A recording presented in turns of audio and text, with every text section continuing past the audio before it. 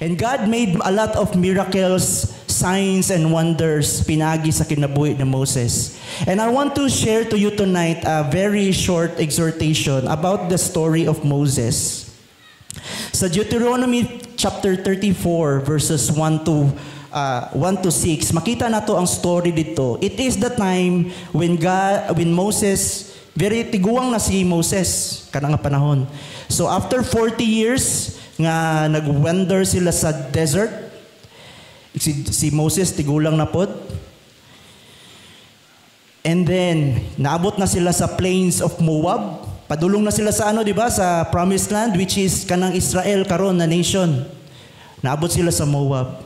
But because of only one sin, si Moses, wala siya kasulod sa promised land. Don't you know, Moses, wala siya kasulod sa promised land because of only one sin. And that is disobedience. O simple na pagyod ang disobedience. Kay, nasuko lang siya, tapos gibunalan niyang bato. Ana si Lord, declare or prophesy to the stone, niya mo gawas ang tubig, pero siya sayang kalagot because as he lead Israelites, he was so stressed maybe. So naglagot siya, o gibunalan niyang bato, and that is the reason nganong si Moses wala siya kasulod sa sa promised land. O kuta magunaw na karon murag wow, very unfair. Pero we learn that tonight, what I'm going to talk about is, does Moses unsuccessful? Despite sa mga miracles, despite sa pagpagamit niya sa Ginoo, the 10 plagues sa desert, nag-lead siya sa mga Israelites, and there comes manna. Ug nireklamo ang mga Israelites, gitagaan sila quail. And then don't you know, for 40 years, wala na dunot ilang mga sinina. That's how God faithful is. And Moses led them to that deserts.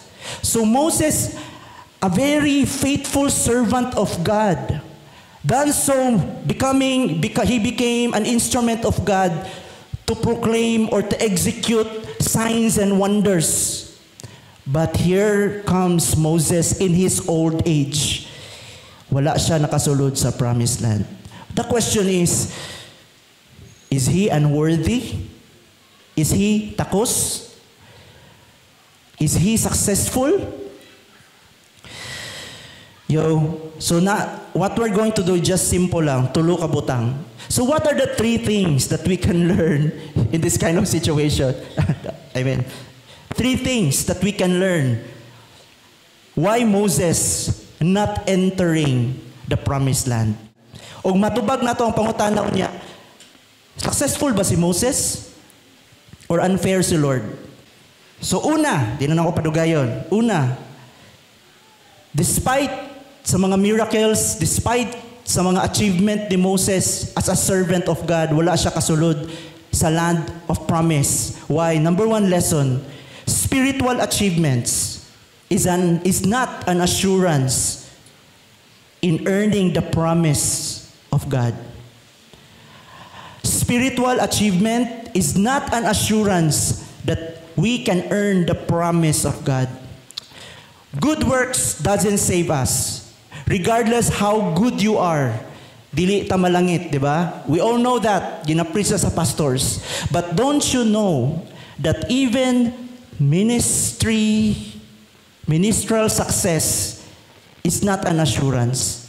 It's not about how well-performed kay ka sa church, or although I'm not encouraging nga dili ta maghimong active sa church, but my point is, it is not an assurance that we can receive the promise of God. Why? Sometimes, my God, nag-serve ta sa Ginoo, but we have this back in our mind, Lord, I serve you because there is favor. Our good works, even spiritual achievements, how faithful you are for how many years, it is not an assurance. Just like Moses, for how many years he served the Lord, pero wala siya kasulod sa promised land. But again, the question is, successful ba si Moses? Number 2 reason is this. Number 2 lesson that we can learn. Sometimes we will never know God unless we realize how messy we are. Until we realize how messy we are. Many times, mahimo tang self-righteous because feeling na to, we are very perfect in the ministry. Living a holy life. But at the end of the day, you become self-righteous. Nga to the point nga pag naay mabackslide sa simbahan, ang atong pagtanaw, lain na. But during those brokenness, during katong panahon nga makasala ka, during katong panahon nga na-break ka, those are the times nga mailhan nimo si Lord. I'm not saying nga kailangan ta magpa-broken. But don't you worry, tanan ta moagi. O dili na to na ma-deny. Lord, dili ko gusto ma-broken. Your plans for me is to prosper. Are you sure? Because sometimes prosperity in the Lord is not the way we think prosperity is. Sometimes, ang prosperity sa mata sa Ginoo is when you are broken and when you humble yourself, Lord, pasaylo ako, and right now, I am humbling myself to you. And that's the time, mailhan mo, Lord, ikaw daini, you are this God, how loving God. And in times of breaking, diyan mo siya nailhan. Nailhan mo si Lord, not in the times where you are in the mountaintops, pero nailhan mo siya when you are in the valleys. And maybe that's what happened to Moses. Si Moses has a lot of achievements. Pero mas nailhan niya si Lord, katong panahon niya na-fail siya. Lord, it's not about the miracles I've done. It's not about tungod kay nahimo ko nimong instrumento to perform the 10 plagues. Dili tungod kay nahimo kong leader sa Israel to lead them out to Egypt and to lead them into the desert place. Lord, it's not about that. But na-learn ni Moses kung kinsa si God katong panahon nga na-break siya. But the question is he unqualified? Dili ba siya nahimong successful? Number 3 reason. Number 3 lesson that we can learn. Successful ba si Moses? Maybe in our eyes, dili. But in God's sight, yes. Why? Because katong panahon niya si Moses tigulang na ug na disobey niya si Lord ug mamatay na siya sa plains of Moab, dito niya na-realize nga ang promised land is dili kato ang goal. The promised land is not our goal. God's presence is more than the promise. Why? Because God's presence is already the promise. Yeah, wala kasulod si Moses sa promised land. Pero kabalo mo, namatay siya kauban si God. O kinsay nilubong kay Moses? Si God. Asa man ka, dili ka makasulod ka sa promised land, or dili ka makasulod sa promised land, pero ang naglubong man pud sa imo si God. And until now, wala gyapon nakita ang iyang lawas. And that's a reminder to us tonight. Now, sometimes in the area of worship, sometimes makafeel ta nga dili tatakos. And don't just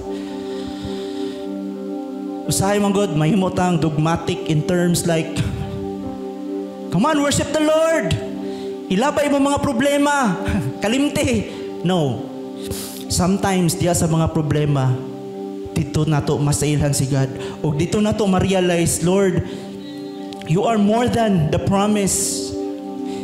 Because the promise is God Himself. You know what? Kita Christian magyuta. Gusto ba ta maabot sa langit? Kinsay gusto maabot sa langit? Murag tanan man siguro. Pero nganong gusto ta matug langit? Tungod ba kay gold ang streets? Tungod ba kay ang naay palasyo dito? Tungod ba kay naay crowns ihatag sigad sa tua? The Bible says nga pag abot sa langit natay mga crowns of righteousness, daghang klaseng crowns. The Bible says na ang langit na siya'y kanang streets of gold. Naay mga palaces, naay room gibutang sigad sa imo dito. Pero kana ba ang rason nga nung gusto ta mo ato sa langit? Remember, heaven is nothing without God in the center of heaven.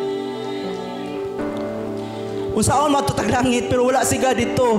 The reason why nganong nagaadtot, nganong gusto ta maabot sa langit, because God is there. And we long for Him. The reason why nganong nagaserve ta sa ministry, because God's presence is already the promise. Ug usahay kailangan ta moagi og breaking for us to learn nga it's not all about me man di ay. Usahay moagi ta og breaking to humble ourselves. Nga Lord, sa ministry usahay feeling nato kita ang sentro. No. It's Christ. And I love this church because una si Pastor Jet, I've seen his heart for many years during pa sa among youth days. And I know that his heart is for God. And I can relate to him that he wants that this church will be Christ-centered. Dili lang tungod kay nagahimo tag mga pakulo o daghang tag activities. It's not about that. Let it be that this church, Christ, Jesus be the center. Ana si Apostle Paul, Lord, I may never boast of anything. Ana si Apostle Paul. And let it be si Christ ang makita sa kuha. Only Christ, only Jesus. And maybe some of us here or maybe tanan are serving in the ministry. Maybe it's time to refocus ourselves. Jesus, I love you.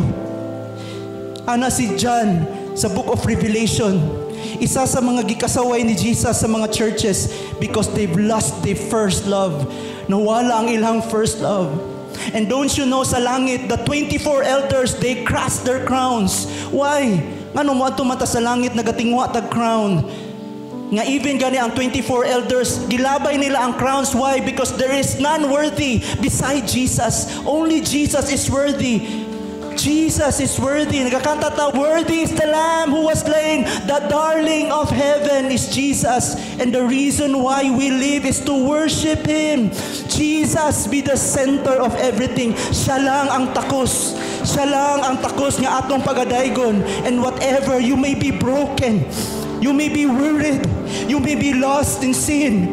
I tell you, makasabot mi ana because we've too naga-experience ana. Sometimes we fail.